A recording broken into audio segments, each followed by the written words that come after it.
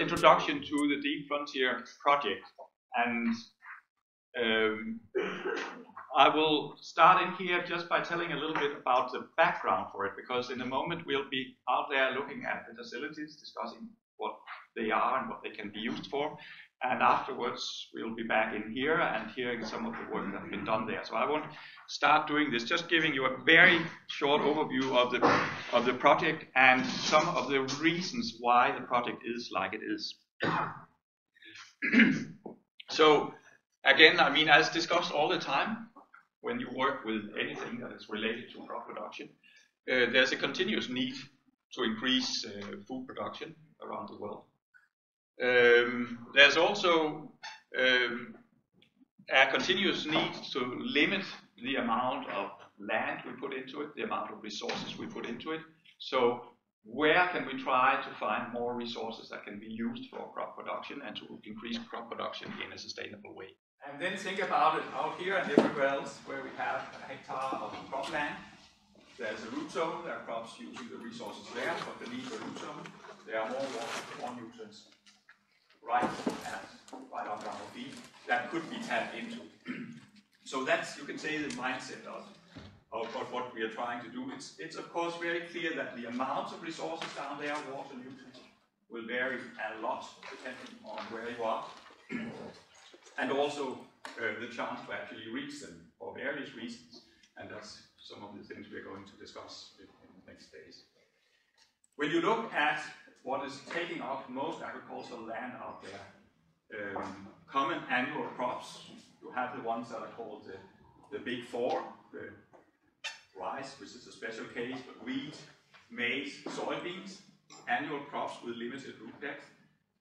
In many cases, their root depth is limited by short time, so in many cases there are more soil that could have been rooted if they had different characteristics. So what we wanted to do in this project was to challenge the depth frontier of crop root systems. The project includes a lot of different topics. We have been developing the facilities we're going to look at. We have been working with developing methods, because when we are discussing why we know so little about deep roots, it's because it's so difficult both to get there, access them, to study them, and also how to get information out of them when you so a lot of methods. We have been looking at plant species, because, and I'll come back shortly to that, one of the main variables is the root depth of plant species. We have, even within common crops, there's a lot of difference, and if we try to look wider with the perennial crops or so on, we can find crops that can go much deeper. And not only look at the crops and cropping systems, how we can develop that, but also look at what are they actually using down there. Then we know that when growing in soil, plant roots, they have friends out there, they have enemies out there, so there are diseases, there are nematodes and so on attacking the roots, weakening the root systems. But there are also mycorrhizas helping the roots. There are also a fast developing research area into other soil microbes that interact with and sometimes improve root growth or function. And with the global agenda on climate change and so on, of course, it's so obvious when we look at deep roots, can we look into their ability to put carbon down in the soil. If we have deeper rooted crops, we'll put more carbon down. And what is the fate of this carbon? We know a lot about if we put crop residues into the topsoil, what will happen, what are the dynamics and laws of carbon and so on. But what when we put it into the subsoil, where a lot of conditions are different, and it's well known if you look at the age of carbon in different soil layers, the deeper down you get, the older the carbon is. So in some ways, we have an idea that it has a longer lifetime. But that's a complicated story. But that's the main element of the project. Where did we get these ideas, and where did, you may say, I get this obsession with deep roots that I've been working on. And I'll tell here just very shortly about my background for wanting to do this from my own research, of our own research, and of course inspiration from others, and I'll take our advisory board as an example and thereby also present them. So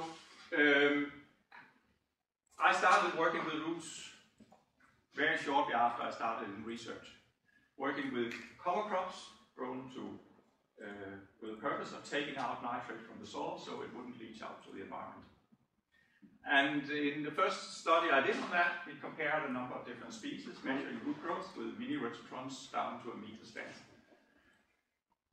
And the first thing we could see was that the depth development of these species varied, I would say, dramatically. From the slowest to the fastest, it was a huge difference. One of the species had a lot of roots to a meter after 6 weeks. So in its early growth, dense roots down to this depth. And when we looked into the soil sampling, soil analysis, and looked at it, it was clear that there was an effect of these differences in root depth development. We could see that we didn't measure that deep, we measured down to 100 centimeters, but in the deepest soil area analyzed, there was a clear relationship between root depth and soil hydrate. So there was something to go for. So the conclusions was that root development could be deep. The 1 meter we measured was not enough.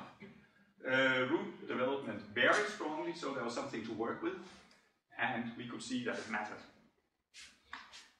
So over later years, one of the things that was done was to develop the mini rototron system and our field set up so we could work to 2.5 meters instead, and study not only cover crops but roots and nitrogen in relation to cover crops and to along a range of main crops, but also to rotations. What happens when we put this into a context of a rotation, because a crop is of course a part of a system, and we may affect things in many ways there. So, and looking into that, these 2.5 meters under Danish conditions, it's deeper than the maximum root growth of many crop species, but not all. We have seen crops that have a lot of roots all the way down. So we are not outside the rooting zone, for all crops at least. You can also see that the nitrogen uptake from these layers, in this case between 1 and 2.5 meters, is high, potentially high, and we have seen examples where the difference between a shallow-rooted and a deep-rooted crop was like 100 kilograms of nitrogen or more per hectare under a meter, and where all the interesting story was in the data we got from below a meter. The top meter didn't tell us anything of much interest. So continue to see the importance of this. And looking at these data, crop rotations, we could see that this is an important tool if we want to improve nitrogen use efficiency, both for the crops and to avoid that this nitrogen is running out to the environment. That these differences in root depth are really important. A few, two slides here. One is just here showing comparison from 3 years, comparative study, winter wheat, spring wheat, and following what you see on these lines is simply estimates of average maximum rooting depth over time. When we look at these depth development rates, the spring and winter wheat have exactly the same depth development rates in terms of millimeters per day degree. But the winter wheat have so much more time to develop that it reaches approximately twice the rooting depth of the spring wheat. And also in this case, we could see that this allowed the winter wheat to use a lot of deep nitrogen that was clearly out of reach for the spring wheat. So just among such common crops. Another example, as I said, I started out working on cover crops, and that was different species, but in our part of the world at least, sowing cover crops into cereals, like indicated on this image, is one of the ways we can establish them. So this is a field where we have spring barley, and together with spring barley, in April, we had different cover crops under sown. And what you see there is root profiles in November from two of the common species that have been used for this purpose, ryegrass and white clover. And you can see they have a lot of roots in the topsoil, some down to a meter, very little below a meter. But we can try to look into, could we grow other crops there? And you can maybe see on the image that there are different crops here. And three of the other species we sowed in the same way, did like that. And you can see, at least for two of them, it's very difficult to see any declining trend in root density with depth down to 2.5 meters. And again, they were sown, this is measurements from November, they were sown in April. They grew until August under a zero crop, so they grew very little. So most of this growth is from August to November. So it really shows crop species and deep rooting is something with a huge variability. Yeah, so going to the Deep Frontier project, the idea is it must be possible to take this. Looking into, well, some of the crops we know already, but all other crops or cropping systems. And the work until this, in this group, have been focused very much on roots and nitrogen, but of course, now we would want to look at roots and various other resources, not least water, which on the world scene is probably more important for deep roots are more important for water than for nitrogen on the world scene.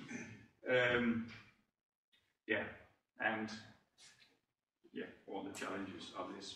But we also have, of course, it's not all from own background and inspiration. Many others have done a lot of work on deep roots, and for this project we had 4 people volunteering to be an advisory board. 3 of them are here today. Philip Insinger could unfortunately not be here, but the 3 others are here. And just to mention their work, how that also inspired, and this is my very short summing up some of what I have seen in their work that really was inspiring to what we have been doing. And Philippe has been working a lot, you can say, zooming in, looking at what are the roots doing down there, how are they, what is their rhizosphere effects, how do they interact with the soil particles, the rhizosphere biology. He had worked with mineral weathering, because normally we look at what are available nutrients, but he had been looking into how can roots actually contribute to the weathering of the minerals they meet in the soil.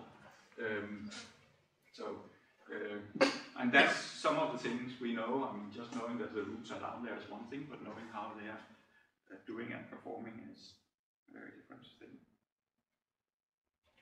Another thing, another example here is Tim, here, who is working at the Land Institute, where they are working on developing these perennial crops.